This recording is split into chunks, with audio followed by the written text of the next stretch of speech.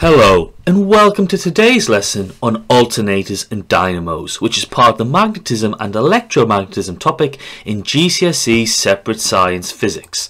So in today's lesson we're going to look at describing the difference between alternators and dynamos. So if we've been successful and we've learnt in today's lesson, we should be able to describe what the generator effect is, understand how potential is induced in a conductor, describe how the size of the induced potential can change in a generator, and then explain the difference between a generator and a dynamo. So if we've been successful in today's lesson, we'll have understood the following parts of the GCSE Separate Science only content, which is induced potential and the use of the generator effect.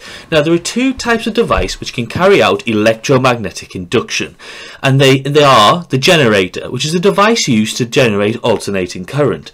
Now this generator works as there's a coil which is rotated in a magnetic field. The current is then induced in this rotating coil because slip rings are connected to the coil, which allows them to make continuous contact between a circuit and the slip rings, allowing current to flow in an external circuit. Now it's important to note that a generator has a very similar design to a motor. It contains a permanent magnet and it contains a conductor, a coil which is rotating. Now the generator uses the principle of induction to produce potential difference. Now the generator rotates in a full circle. Now this will generate a current which will be produced to change direction every half a rotation as the permanent magnet polarization and the conductor alignment switches every half a rotation. So this fundamentally means that a generator produces alternating current. Now the generator contains slip ring brushes. Now this ensures a continuous contact between the circuit and the generator. Now this means there's always a complete circuit and current will always flow. Now the slip ring brushes tend to be made from graphite. Why graphite? Well, it's a conductor and it's slippery, so it allows the generator to rotate as fast as possible while still maintaining that connection to the circuit.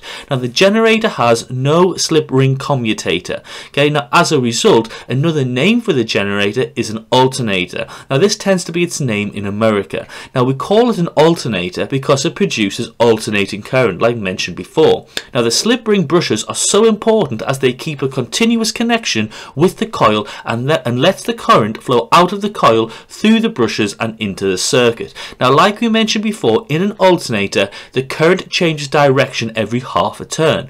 Now the induced potential difference in an alternator is a maximum when the plane of the coil is parallel to the magnetic field, while the induced potential in an alternator is zero when the plane of the coil is perpendicular to the magnetic field lines. So let's just summarize what we know about alternators.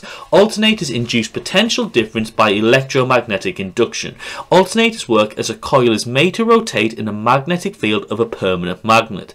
Now this induces a current in the coil when the coil is part of a complete circuit. Now the induced potential difference in an alternator is a maximum when the plane of the coil is parallel to the magnetic field lines. The induced potential difference in an alternator is zero when the plane of the coil is perpendicular to the magnetic field lines. Now the current changes direction every half a turn in an alternator, so this gives an output of an alternating current. Now alternators contain slip ring brushes to maintain a constant connection in the circuit, so current always flows. Now the second type of device which can carry out induction is a dynamo. Now a dynamo is a device used to generate direct current.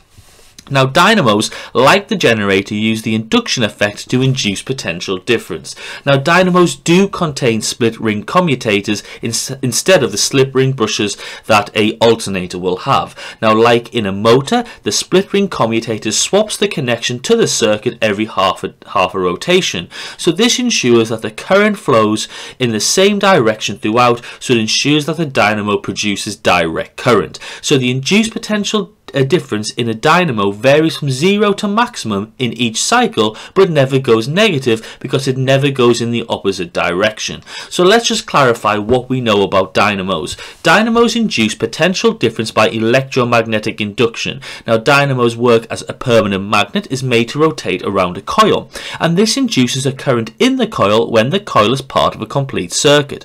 Now the current stays in the same direction in a dynamo, which gives an output of direct current. Now dynamos achieve DC by having a split ring commutator, making the ends of the coil swap contacts with the circuit every half a rotation. So let's just compare and contrast the two devices. In a generator or alternator, you've got alternating current. In a dynamo, you've got direct current. In a generator or alternator, you use a slip ring brush. In a dynamo, you use a split ring commutator. So in a generator, the connections remain unswapped, yet in a dynamo, they swap every half a rotation. But both the generator and the dynamo induce potential difference via the generator effect. So let's look at the potential difference time graph due to a generator or an alternator. So remember, we've got an alternating current here. Now the amplitude of the graph indicates the value of maximum potential difference induced, and the number of waves per second indicates the frequency of the alternating potential difference. Now changing the frequency of spin in your alternator affects the frequency of the potential difference output, whilst the change in the frequency of the spin, the strength of the permanent magnet, and the length of the conductor in the field affects the amplitude of the output, the maximum potential difference induced. So you can see your values of maximum potential difference here in your potential difference time graph. Now remember, this occurs when the plane of the coil is parallel to the direction of the magnetic field, whilst in this particular idea we've got the minimum potential differences. Now this occurs when the plane of the coil is perpendicular to the direction of the magnetic field.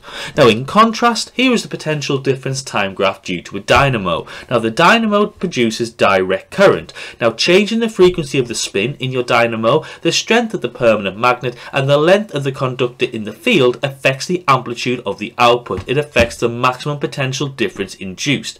Now remember, our slip ring brushes prevent the potential difference from being alternating. So this means that in the potential difference time graph for a dynamo, there's no negative values for the dynamo, as the current and PD are in one direction only. Now the split ringed commutator prevents any values from being a negative. Now the induced potential difference reaches a maximum twice a cycle. Now this is like the alternator, but for an alternator there's a maximum is a positive and a maximum as a negative. But for a dynamo, both the maximums in that cycle are actually positives. So induction can be carried out by both alternators and dynamos. Now generators or alternators produce alternating current by using slip ring brushes to maintain a constant connection with an external circuit. Dynamos produce direct current by using split ring commutators to swap the connections with an external circuit every half a rotation. Now it's important to note that both of these particular ideas can use induction to produce their potential difference, which turns into a current when it's part of a complete circuit.